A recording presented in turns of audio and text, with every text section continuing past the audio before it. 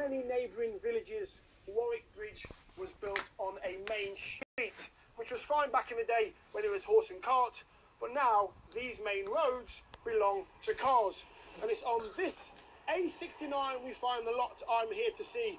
And it's this 3-bed house with a guide price of £50,000 plus. Let's have a look and see what you get for your money.